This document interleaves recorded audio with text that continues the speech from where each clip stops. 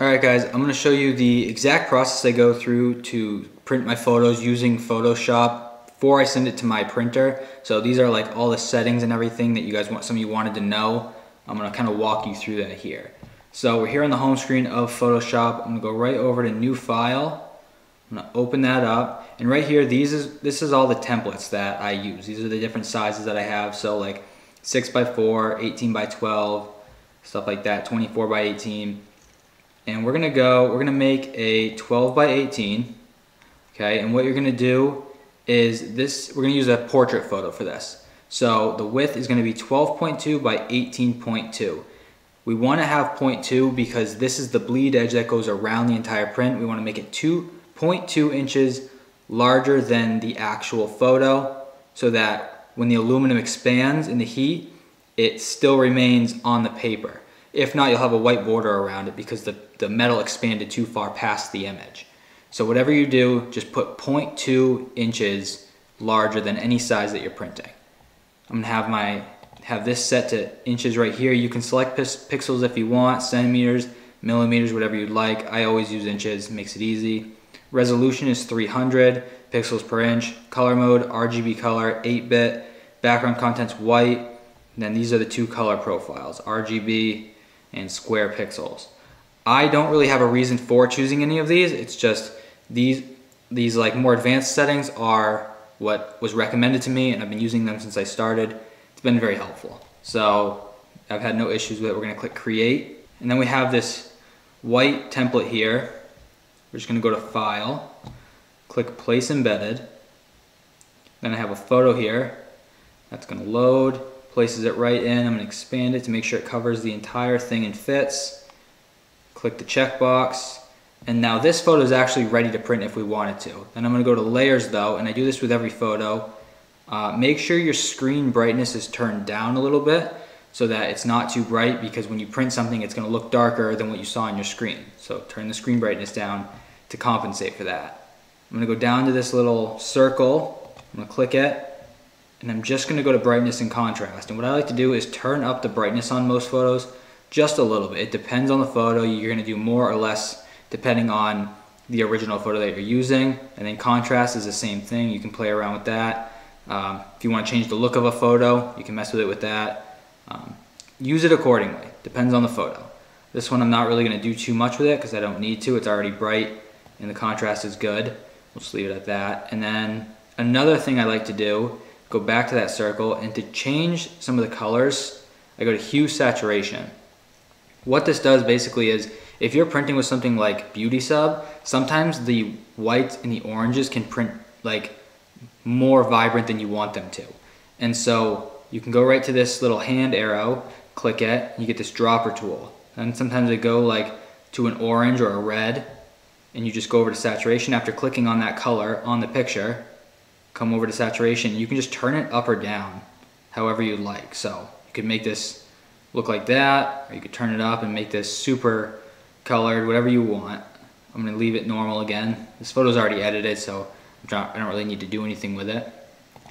And that is all I do for editing photos for the most part. I don't do like I don't mess with any other settings or any other tools in here. I pretty much just leave it at this. When that's ready, I go over to File, and I go down to Print.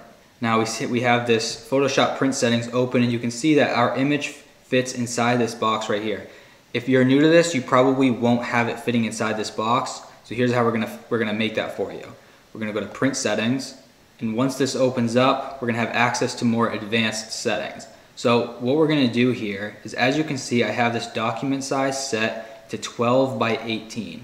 What we're gonna do is we're gonna go to Custom Paper Size. And right here is where we're going to name it. So for all my 12x18s that I print, we have it right here.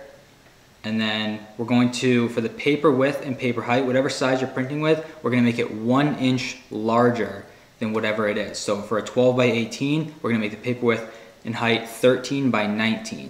Okay, this gives it 1 inch around the paper. When you're printing, it just keeps it off of the edges. It makes it safe for printing, basically.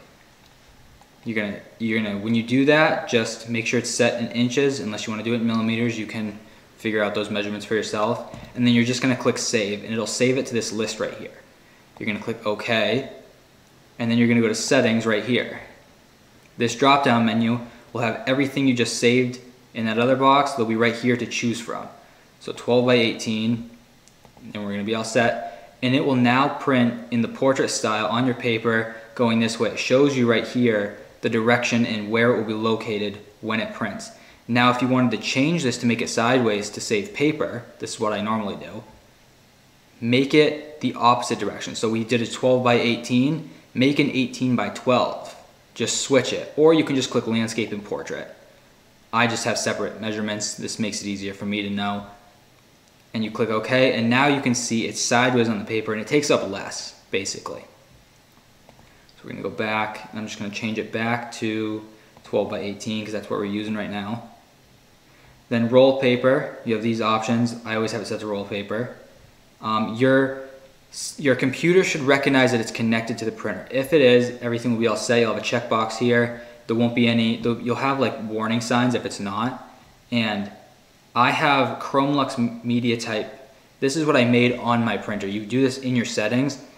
It's not specifically for Chromlux. This is just what I named it. I could have named it literally anything. If you use DS transfer paper, you could use something. You could use one of these settings. I use Chromlux, and if it's not connecting, you can click Acquire Info. It'll connect to it. And then for down here, I choose off, no color adjustment, and then max quality, and then high speed. These are the three you want for printing one single photo, or really for printing all your photos. Now, if you wanted to send them to a new page where you could put multiple pictures on one to print at the same time, you're just gonna click Layout Manager and it'll open a new window. Then you're gonna go to Preferences in that new window, and you'll have this same print page, and you'll just click off, no color, and max quality. Make sure to print with this either way. Adjust the settings for this. Okay, we're gonna click OK. Now we're back to this. Color handling, Photoshop manages color. Printer profile, Epson F570, general purpose rigid. So these are going to be your profiles. I always print with this because I don't use Chromlux. This has worked really well for me. If you have the Chromlux profile, you'll be able to choose that there, and you can use that if you'd like. Mess around with different ones and see which ones give you the best options.